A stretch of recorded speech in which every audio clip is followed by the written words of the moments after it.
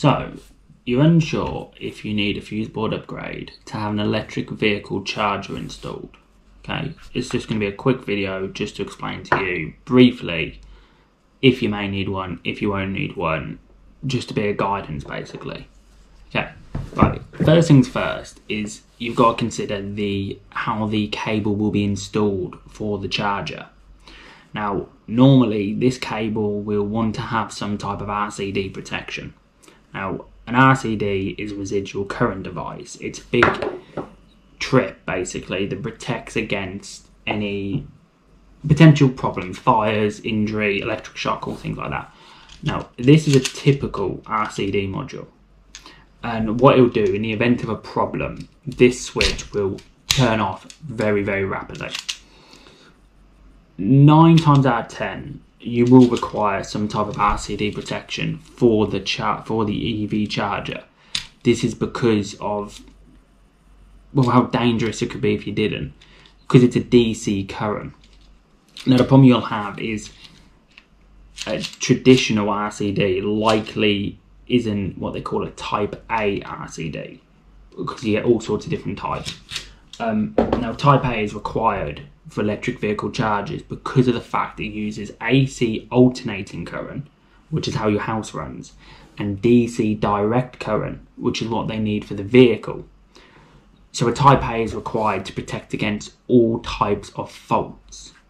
So chances are, if you do have an RCD module, check what type it actually is. Normally, there'll be the way you can tell, actually, just so you know. So I'm just trying to make sure you can see it. There's a little wave in a box there, okay? You've got a squiggly wave, and you've got a bit more of a curved wave at the bottom. Now, that will indicate if it's the correct type of RCD or not, okay? And that way you can determine if you need to have it replaced or not. An RCD module will normally be about £40–50 or so. But you may have one of these, which is an RCBO, which is a very high spec part of a fuse board. In which case, same principle applies.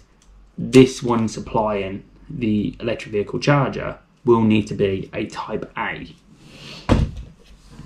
Okay, so that's number one. Once you determine that, you can kind of rule out straight away if you need a fuse board upgrade or not. Now, basically, there's another way you can run the cable for the electric vehicle charger, which I personally disagree a little bit with, is in your electric meter box, what they do is they fit a sub board. They cut into the main supply, they fit a little small sub-consumer unit fuse board that has the correct protection for the cable, and then a thing called surge protection device. Now, I personally prefer that all cables are connected directly into the fuse board. That way there's no surprises, you know exactly where everything is. And let's face it, meter box lids often get broken, blown open. Yeah, I'm a little bit anti it. Plus it's a spider's paradise really when you think about it. So yeah, I avoid that sense, but that doesn't mean it's not possible. But normally you want to check the room in the meter box first. But I did mention a thing called surge protection devices. Now, most cables nowadays, most electric vehicle chargers, will require one of these. It's a SPD, stands for surge protection device. Now, what that does is that protects against a thing called overcurrent. So, normally for houses, we fit a surge protection device to basically protect too much voltage coming into your property. So if there's ever I don't know, say you live in a cottage and there's a lightning strike, and instead of the standard 240 volts coming into your property, 370 volts, say, come into your property. Excuse me. Now, if 370 odd volts goes through any of your voltage sensitive equipment, it's going to go bang. It's going to go bang very, very quickly in a very spectacular fashion, I might add. So that means Wi-Fi routers, LED TVs, boiler PCBs, computers, game consoles, anything like that is at the risk of breaking because there's too much voltage. So the surge protection takes the difference in the voltage effectively and trips a fuse, so you're all protected. Now, with vehicles, electric vehicle chargers, trust me, because the vehicle is a DC current and you need AC current in your house, there has to be an alternator, not an alternator, an inverter. So the current has to be changed from one form of electricity into another. Now, that conversion process, in the event of a fault, could cause a huge spike in voltage potential, which means the charger itself could produce higher voltage coming into your property, and so a surge protection device is required. Now, some electric vehicle manufacturers have an SPD built into it, along with a load of other clever little devices which baffle my primitive brain, to be honest. But that's what they do. They have some devices fitted in. So you need to check the specification of the charger you want versus surge protection device, because you may actually have to have one fitted for your property if the charger doesn't have one. Okay? Sorry, I've got notes on the screen right behind you, and I'm just trying to double check I haven't forgotten anything, because my memory is atrocious on a Saturday morning.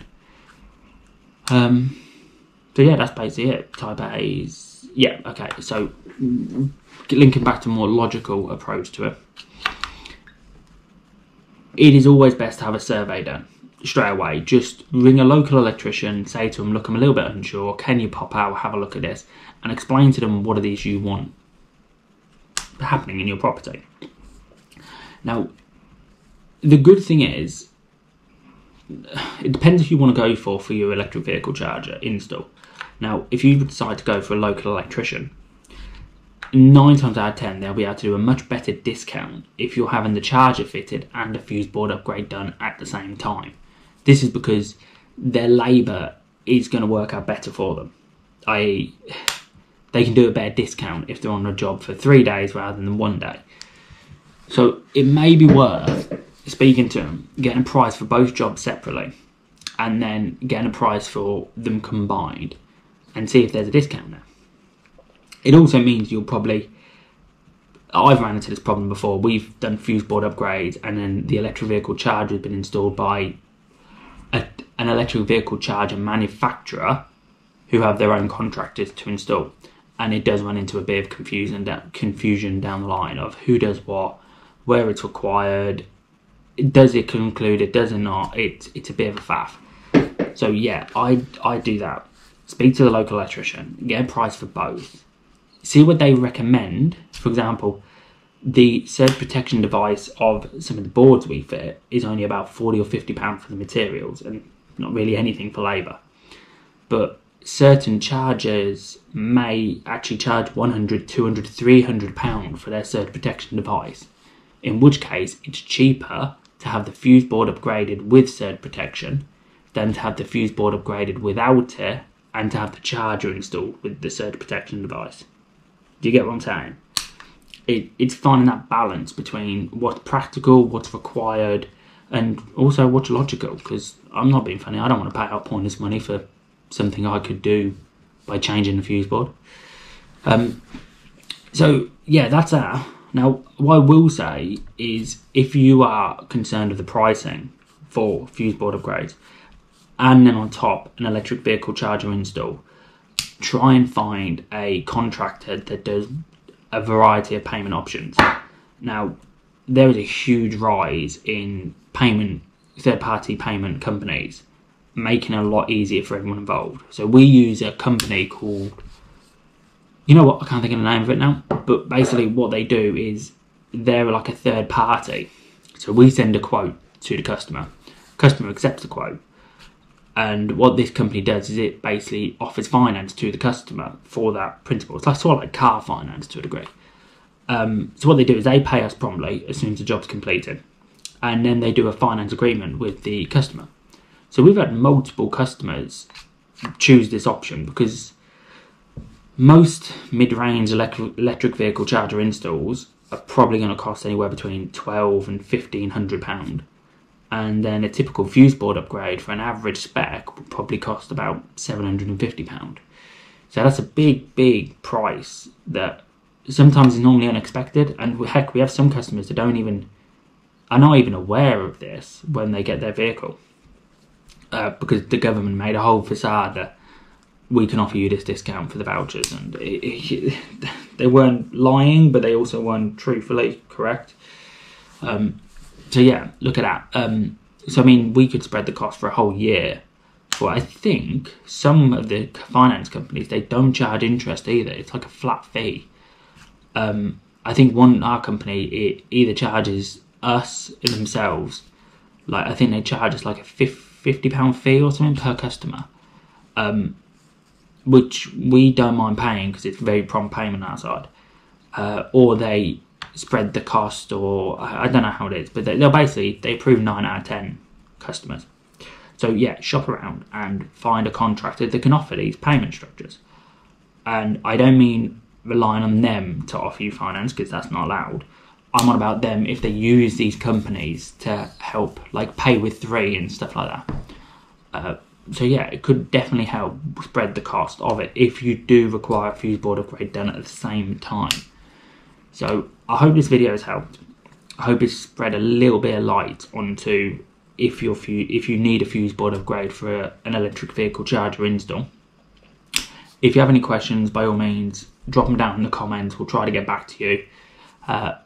Somewhere on the screen, if I'm clever enough, it's all new to me this, I will stick a video on explaining if you need a fuse board upgrade or how much a fuse board upgrade is or anything like that. If not, if I have forgotten it, then click on our channel and there'll be the other videos there.